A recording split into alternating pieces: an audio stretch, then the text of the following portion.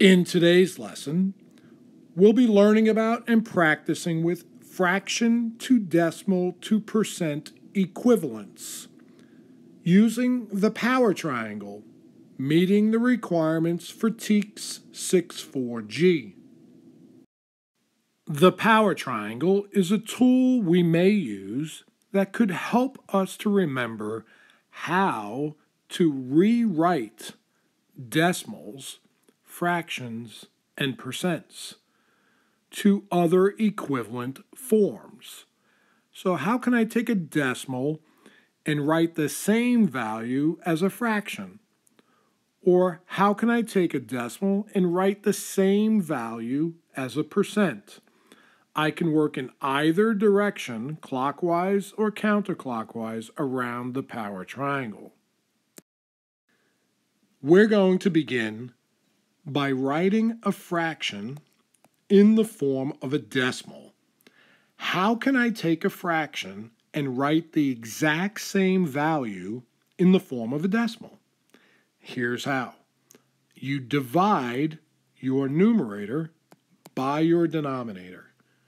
The denominator stays outside.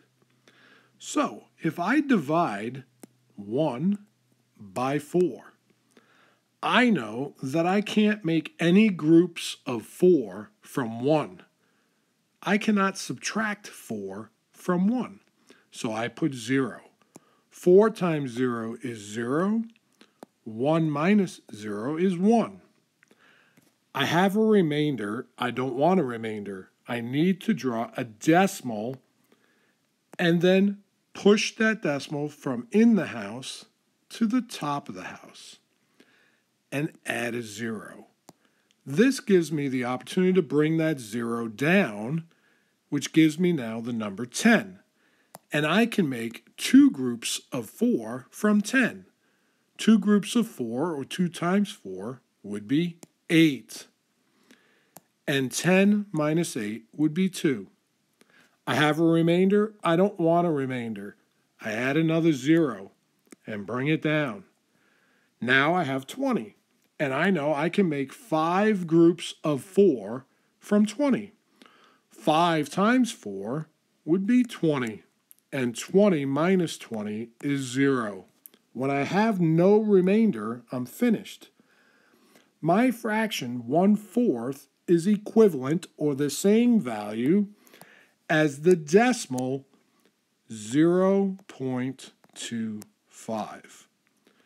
The fraction 1/4 is equivalent, meaning the same value as the decimal 0.25. Now this should make a lot of sense because think about it.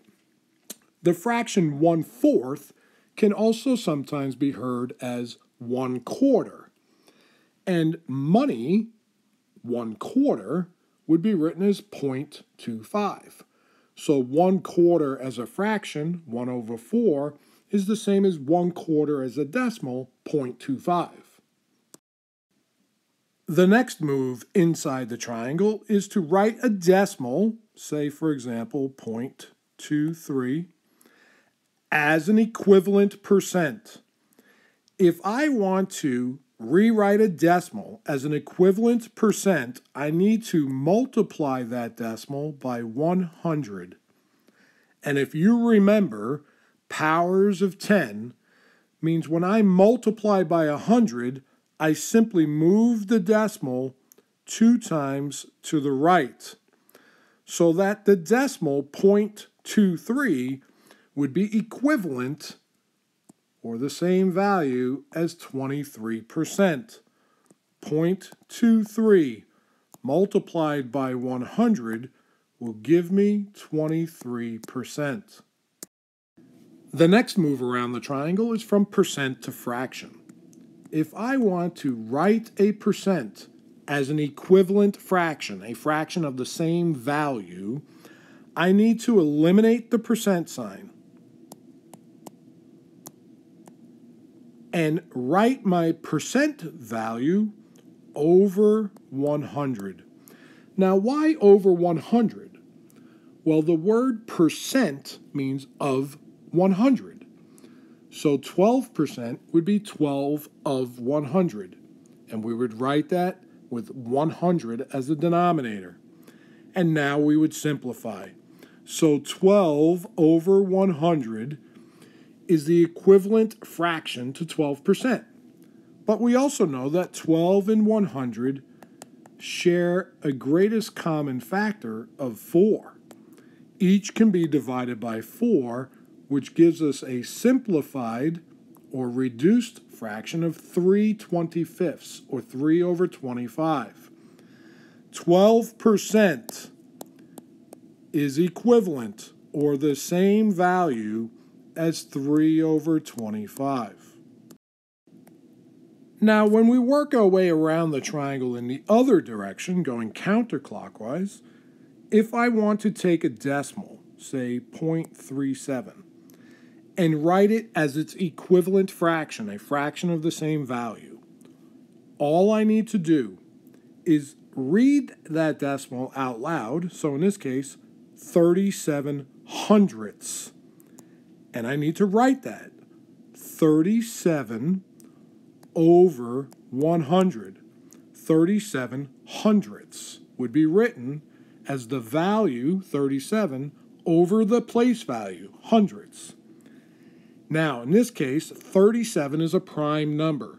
Its only factors are 1 and 37, so there's no simplifying to do. The equivalent of the decimal 0.37, or 37 hundredths, in fraction form is 37 over 100.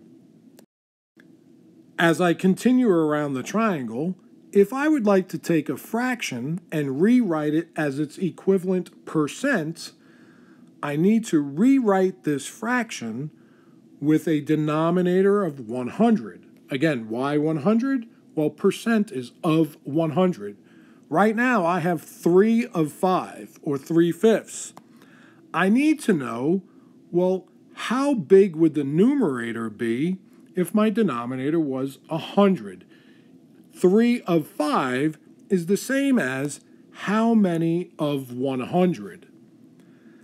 Well, I know that I can increase 5 to 100 by using a scale factor of 20. In other words, I'm going to multiply 5 times 20 to get 100. So then I need to do the same thing to my numerator to find my unknown value. 3 times 20 is 60. This numerator is my percent, the number of 100. So we know the fraction 3/5 is equivalent or the same value as 60%. Our last move around the triangle, clockwise, is from percent to decimal.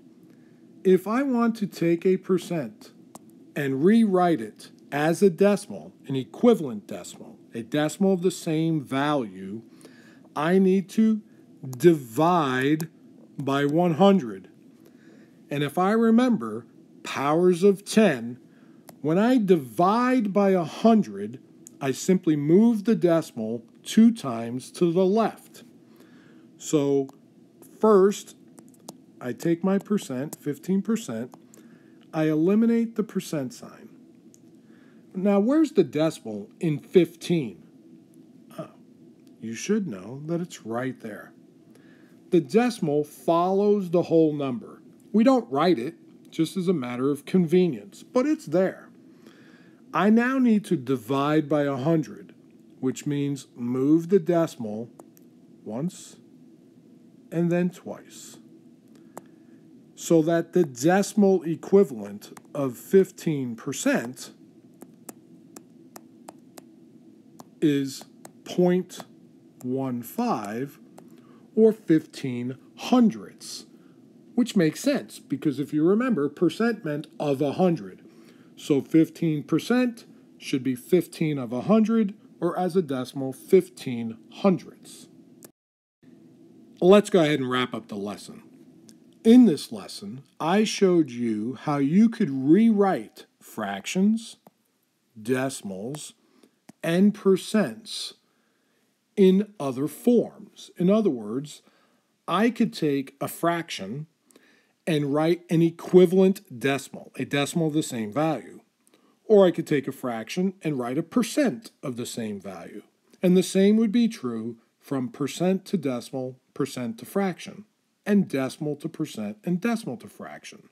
No matter where I started, there was always a way for me to rewrite that value in another form. Keep in mind, we're not changing the values. We're writing the equivalent value in a different form.